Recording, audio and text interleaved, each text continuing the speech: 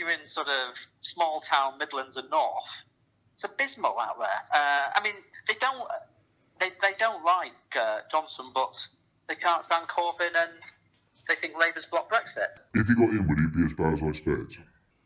I don't know. I think on the in the security stuff. I mean, I've worked in Number 10. I think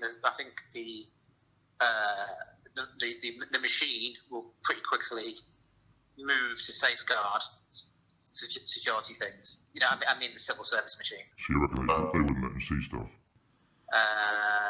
It's not going to happen. I cannot see it happening. No, because he's saying to me, oh, the Tories at head office are saying that you're narrowing, you're going to win. So it's a bit of joshing. I'm trying to say to him, don't worry, yeah, because he's an activist, and I'm kind of sort of, you know, it's a bit like when, you know, you're saying to your mate who's a sort of fan of a rival football team, oh, you know, don't worry, your team's going to win. You're trying to sort of unnecessarily boost their ego and make them become complacent. They can't stand Corbyn, and they think Labour's blocked Brexit. You said more than once to him the situation for Labour is dire. I know, because he's also saying, oh, Jeremy Corbyn's going to win. So it's a bit of, it's joshing around, and he's leaked it. I can't believe it. I mean, we're supposed to be mates, and we're winding each other up and teasing each other. At one point, I call him a nervous Nelly. And then, you know, this is a mate I spent 3 weeks with going around America, and he's leaked it all. It's pretty... Obviously, not going to go for a drink with him again. And you seem to say that Boris Johnson will have to F it up in the last week not to win. I mean, be honest, Jonathan Ashworth. You go on about honesty. You don't want misleading statements in this election.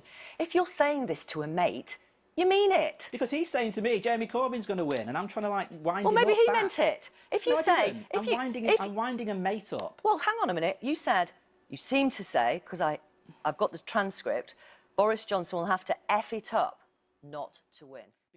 And look, if you leak it to Guido Fawkes, of course it makes me look like a right plonker, but it's not what I mean when I'm winding up a friend, trying to sort of, you know, pull his leg a bit, you know, as it were. So hang on, let's be clear. When you said the party effed it up when they failed to get rid of Corbyn, you didn't mean that either.